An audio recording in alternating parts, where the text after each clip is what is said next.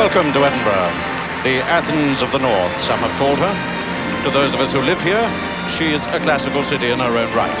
For 500 years, capital of the proud and ancient kingdom of Scotland. It was a king from Edinburgh who became the first sovereign of the United Kingdoms of Scotland and England. History is built into the sharp outline of Edinburgh's Royal Mile.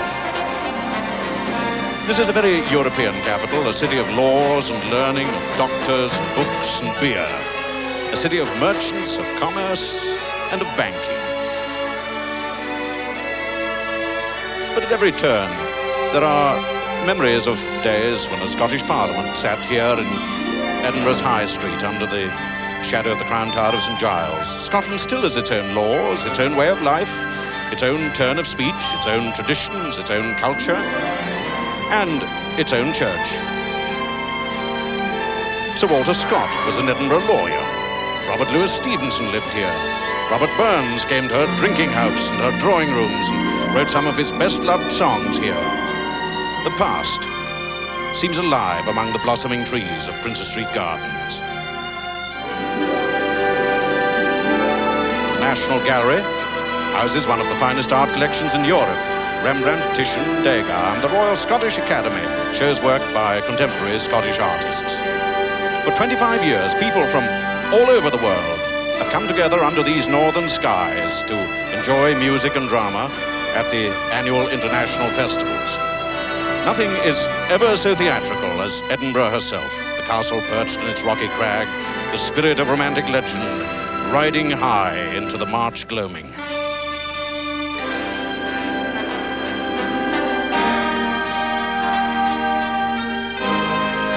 But a city is living people, and Edinburgh folk, like people in every European town, rush home from their work, perhaps go to a cinema, a theatre, or the Usher Hall.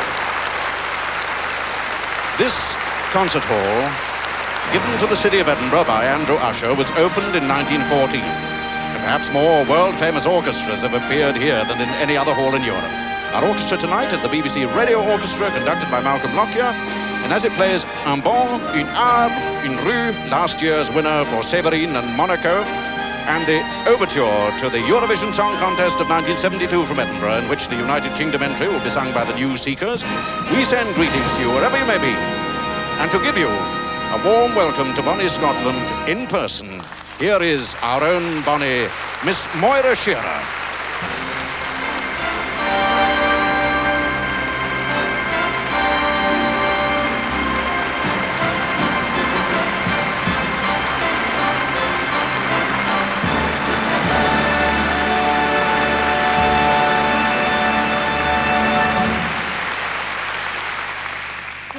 Ladies and gentlemen, and welcome to this, the 17th Eurovision Song Contest, coming to you from the Usher Hall in Edinburgh. In a few moments, artists from 18 countries will be singing the song of their own country's choice to decide which one will receive the Grand Prix of 1972.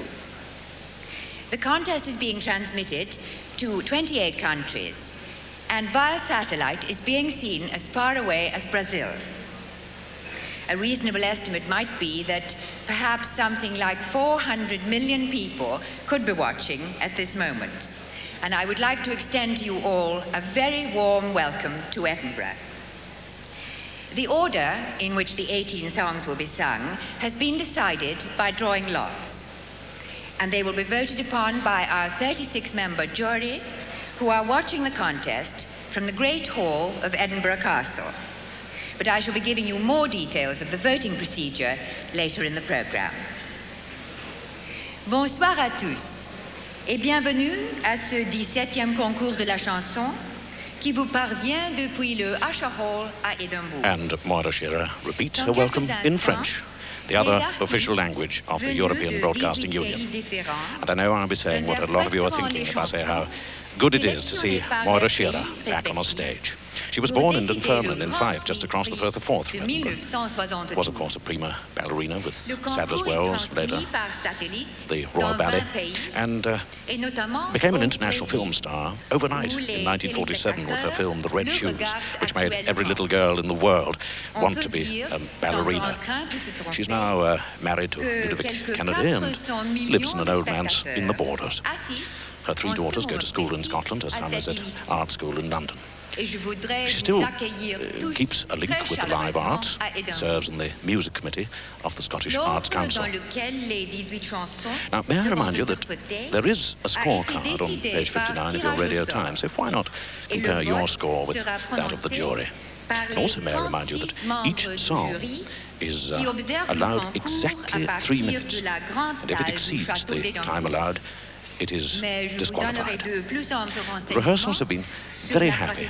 There's been a very competitive and friendly spirit here in Edinburgh for the last 3 days. The sun's been shining, and at last, the moment of truth is almost here. D'écouter la première chanson du concours de la chanson Eurovision 1972.